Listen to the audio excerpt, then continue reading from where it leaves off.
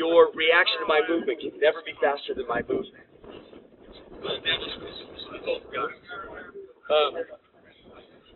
But just whatever you want to do. If I move first, I land first. So you have to see me move. Okay, so rear runs about 200 feet a second. Okay, so that's it. But this movement's your first clue. If that's your first clue, you gotta go with your eyes through your brain, make your decision, really slow things down, and then back out at the same 200 feet a second. Whatever that lag time is what you're behind, you're gonna stay behind. So these are tricks to get that gap as close as possible. Never make it play. So you start moving on the twitches. Almost everyone has, you call them pre-assault cues. Very few people can punch here. Almost everyone comes back a little bit before they do. Move on that. You see that hip twitch, you move on that. You see that eye thing, you move on that. Don't wait until, oh, that is a fist, it's coming at my face. I can move it. That's slow, that's late. Okay, does anyone still have trouble with falling out of the way to the side? This is where we went up. That's the next thing is you're going to be dropping forward. That's why you need the insurance. First one, you just get used to falling, and I'm just getting used to that. Trusting the technique. So I don't need the hand up. Matter of fact, I don't want the hand up. You're blocking on a direct side fall, you aren't trusting it. Once you start falling in, exactly what Bruce is saying. I want to be good. Every so often, these little tiny old Okinawa guys come over here and they play with karate schools. I was watching this, what they were doing. Guy sent up, he's doing the lunge punch. This was a Shitoryu school. And this is exactly what they were doing. This guy was going full force, full speed. He's going full force, full speed. And this 80-year-old guy is behind him, perceptually twice as fast as he moving. His full speed with this guy's full speed in opposite directions, twice as fast as him. That's the I can't say rap bass videos. That's what little guys were doing. And it looked like magic to all the people on the receiving end. And if I had been sitting there, really thinking about it, it was just too cool. And that's the technique. They're doing a drop step entry.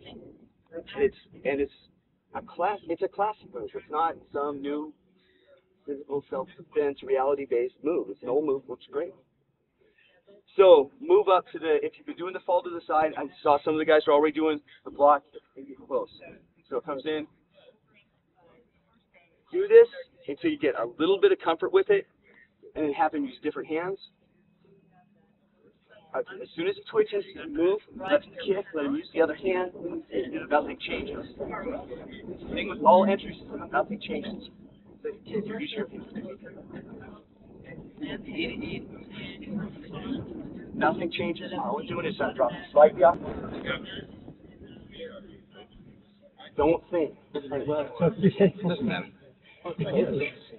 You don't have that feeling. There's way too close. Never end with one technique. If the guy's not on the ground or the old samurai thing, if you don't see 3 feet of space between his head and his body, assume he's still a threat. That's the Iraqi. Sorry. Yeah, that works for grenades too.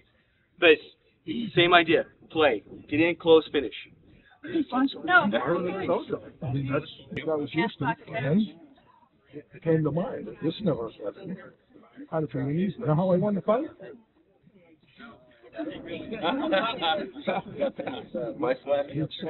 Very, very few people are going to like that one best. You like that one best, practice it. Second entry.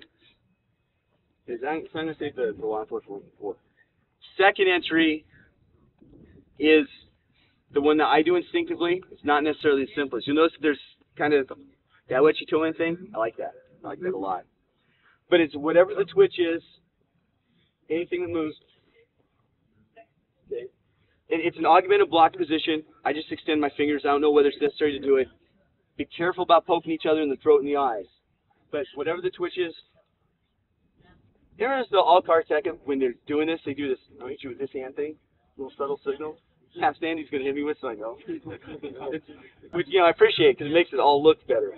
But it doesn't matter. If he does the other hand, if he does lay, same thing. That's I'm closing, I'm choking. Okay? When these come in, if they come in good, and if it goes to the wrong side of the neck, it doesn't matter. Remember we were talking in the ground fighting about that striking band here? There's something real similar here with that form. Yeah, it's a really fun effect on the brain. Little slaps to the carotid triangle, and I don't know whether it's baroreceptors, but there's a moment. Be smooth. Do it slow at first. It's called being a professional. Yeah, and it's cool. It works great. One of the things the big, strong guys are going to have trouble because they're going to hit so hard they're going to knock the guy back, and you're back in the re-engagement distance. So do it smooth enough that he feels it. This is where I'm going with this. I like necks. I like twisting necks. Remember the stuff we were talking about with neck is exactly the same as a wrist. If it gets to that level, bend and twist is better than bend or twist. What? All right. Practice slow. All of these are dangerous. Anything you do is dangerous. But this one, you're going open fingers very close to eyes and throats. So. Do you get used to one hand forward? And it's the same thing. Should be one hand. Same thing. You shouldn't have to think Could about you do that throwing a left punch at him? Sure.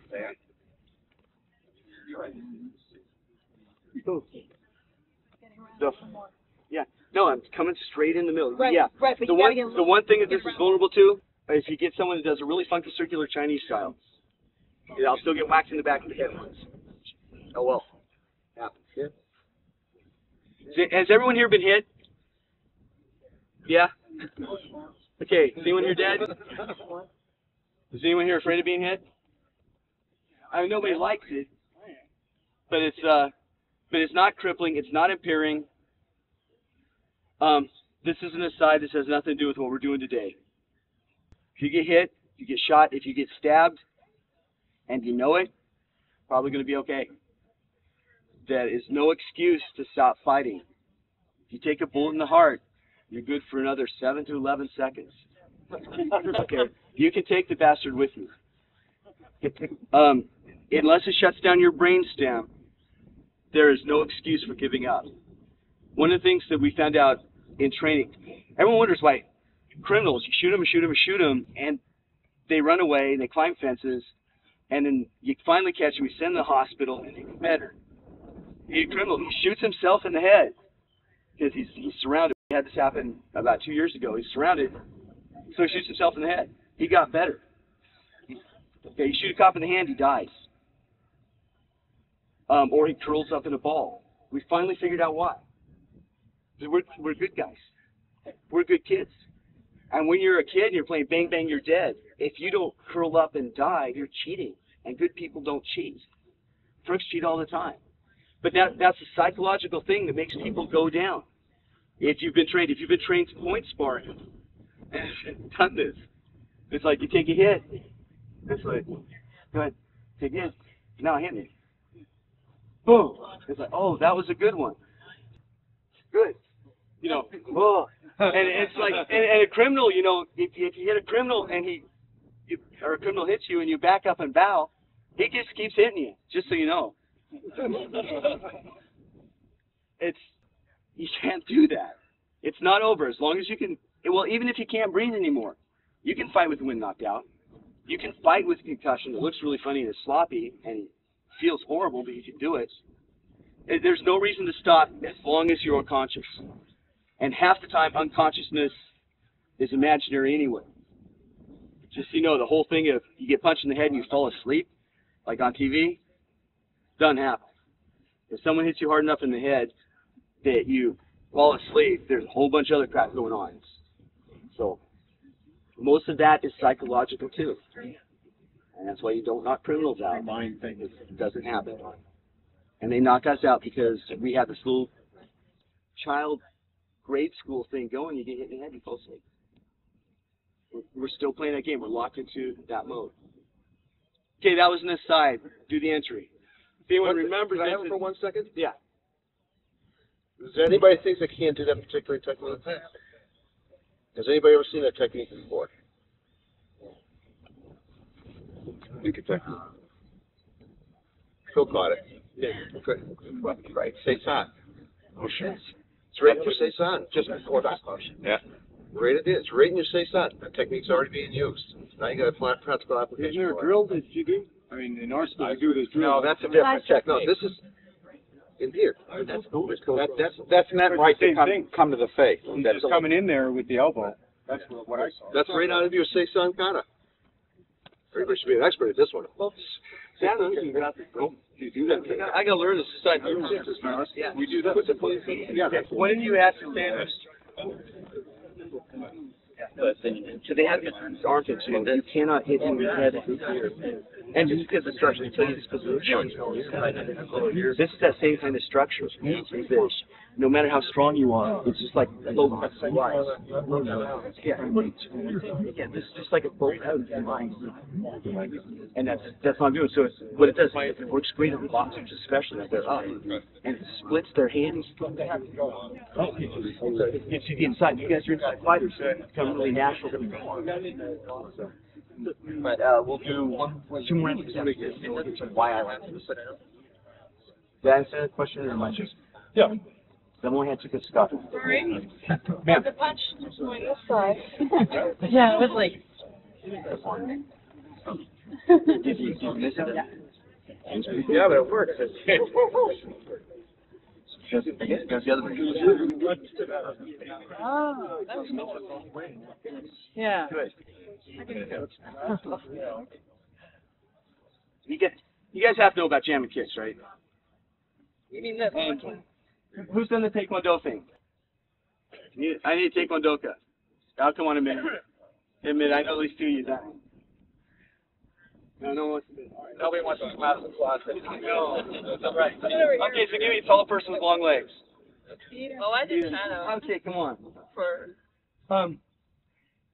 Kicks can be screwed up by stepping in on them. Okay?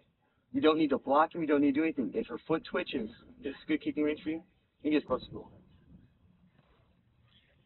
If her foot twitches, I close. It doesn't matter whether roundhouse hook, anything. I close. Okay, we're closing with this technique, that's all we're doing. So the foot twitches, boom. Okay. Kicks are really, really range specific. Yeah, well, you can do the thing. Keep the yeah. Do a nice chamber. Who's got a really good Kensetsu Gary? Kensetsu Gary. Through the joint, blowing the knee out. Got a good one? Got that one on my knee. Doesn't work on top of the thigh, which is where it winds up if you close. It takes balance. So, Yeah, but that's the question about jamming kicks? Yeah. You don't expect it. Yeah. Okay, I am. But getting back to this entry, I need one other person. Okay. No, I need both of you. Okay, I'm talking to you. You're there. My modified club books sound like this. Okay, one of you move. I don't care which side, who moves, or how they move. I'm closing and blocking it. I don't have to think. That's the whole point of entries is you don't have to think. Thinking takes time. Time gets you killed. All bad things happen in time. Bad things happen in time and in places. Over time or the place you're cool. Don't, you get hurt. So, did I convince everybody? There we go. Cool. Believe me, after all these days. I just had a question. Yeah. Obviously, you got to modify this a little bit to what? To depending where the punch is coming from. No. No? If you think about modifying it, you're going to freeze. No, I wasn't thinking about it. I just walked in and I got clocked in the head. So You get clocked. I wanted to make sure if I was doing something. Yes. It's not that. Like this technique. You promised it would be a foolproof technique. No. I'm just kidding. Okay. I know. Yeah. I'm not going with. There's no grail, right? It's if you want me to get philosophical, I will. Most people get into martial arts because they want to be safe. They want to believe that there's something that once I get to this belt or this level, I'll never get hurt again. Yeah, well, damn, you're wrong. As long as you play hard, you get hurt. If you get involved in bad things, you get hurt. This is about percentage points. I cannot make anyone in here safe. I can make, well, okay, I could lock you in a lead box, put you in a room, and then be fed by a completely trustworthy person who would eventually get tired of you poisoning you through a slide.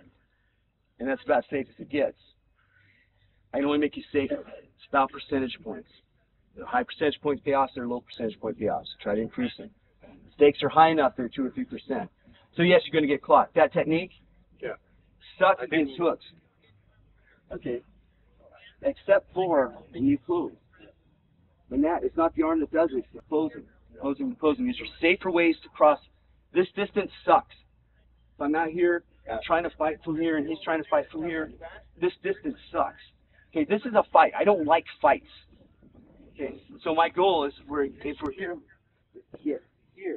and if I wind up all twisted up, if I get punched coming in, boom, and then I get to here, I'm still better. Finish things better from here.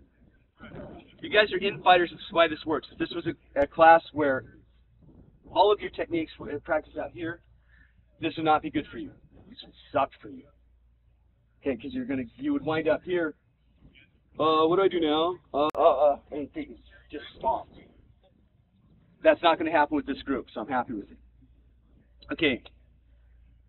The third entry, which will probably turn out to be almost everyone's favorite. It's simple. It's fun. It's called Dracula's Cape.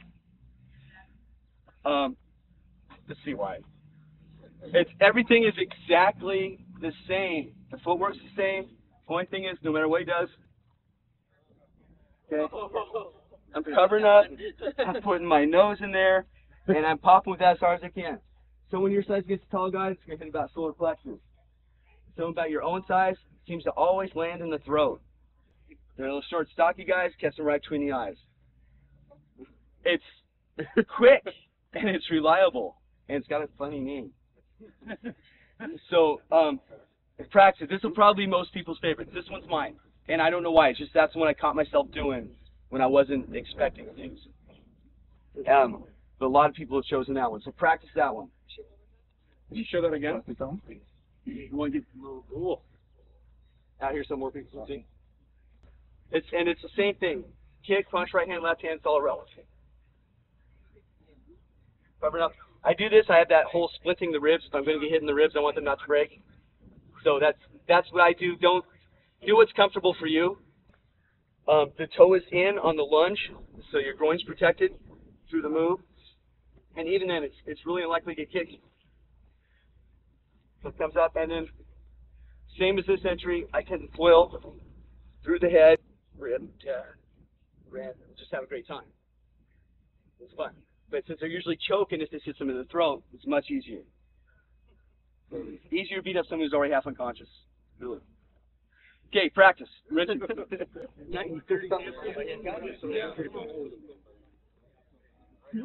But having one thing that you do when you're scared speeds things up. That's that one technique 100% before your adrenaline kicks in. It's a good high damage technique.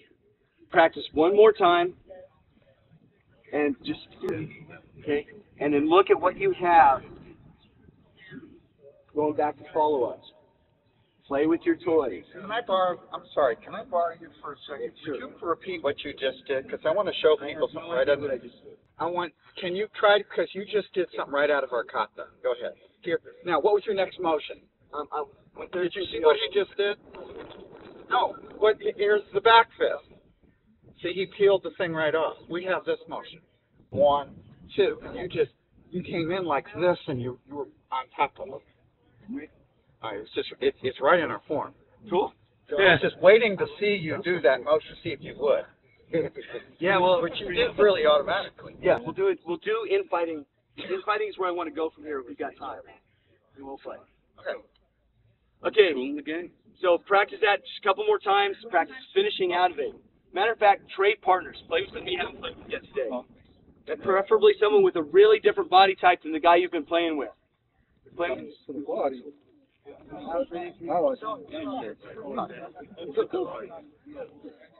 there's one more entry. I wanted to get to infighting strikes. Not going to happen. This one will look very similar to the first, but it's not. And there's a little secret goodie in here, and we'll talk about that. What this is set up for is the guy going come get me. Okay, I don't want to come get me. Okay, I'm paid to, or I would never do that. And go ahead and stay in that stance for a second. Okay, crossing this distance is one of the things I don't want to do. Now, if he's coming at me, I go to one of the ones we just did. But this is a guy who's defensive. He's waiting for me to move. First cheat is I try to get him talking. Okay. It's, let's see. Looking for Bill. You can get him talking easy. Okay. Is Bill have good punches? Yeah. Yeah? Okay, sit up. Okay, you guys listen to his voice. Talk to me and then punch while you're talking. Hold the conversation. No. Hold the conversation. Hold the conversation. Just hold the conversation. It's not lunch. You aren't hitting at me. But try to punch while you're talking without it telling in your voice before you do it.